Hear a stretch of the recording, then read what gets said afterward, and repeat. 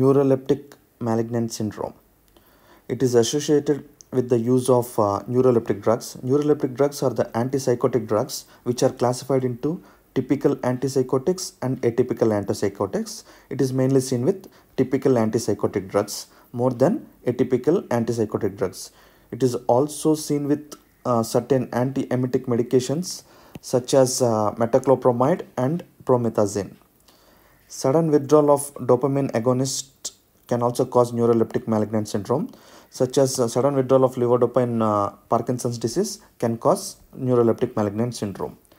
The main triad of neuroleptic malignant syndrome is hyperthermia, altered mental status, and muscular rigidity.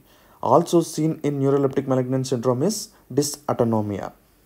When we go into the lab abnormalities, mainly what we see is marked elevated creatinine kinase levels or elevated CPK levels, myoglobinuria, and leukocytosis. So the treatment part mainly includes removal of the offending drugs, and the patient also need to be monitored for arrhythmias, shock, hyperkalemia, acidosis, and renal failure. So if you consider the drug of choice for neuroleptic malignant syndrome, that is dantrolene sodium. So the management also includes hydration of the patient and electrolyte replacement, control of renal function and blood pressure, and we can also use a drug called bromocriptine.